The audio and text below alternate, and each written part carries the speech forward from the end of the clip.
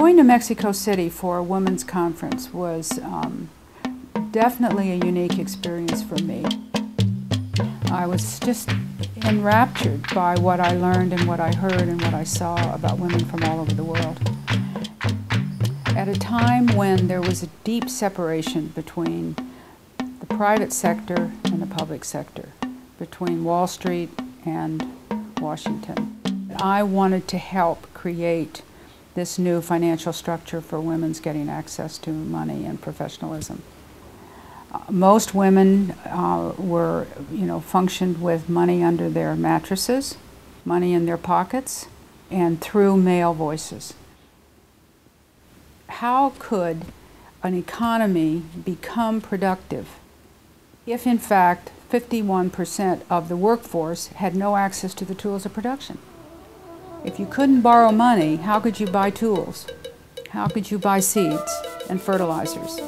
How do you really begin to get money into the hands of women? This was the first time that anyone had really talked like that in terms of women's role in the economy. We are trying to change a system so that the least developed could have access to the same tools and information that the most developed had, in such a way that it was understood and could be shared on a global basis. A lot of that period of formation is the reason why women's world banking is still there today.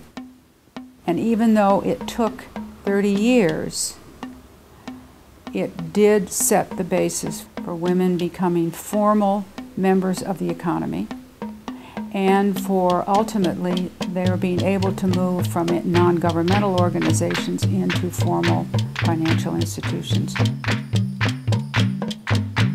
Most people at the bottom are the ones that don't have a voice. And our idea was to turn it the other way. As one Ugandan woman said, "We may be poor in our economy, but we are not poor in spirit."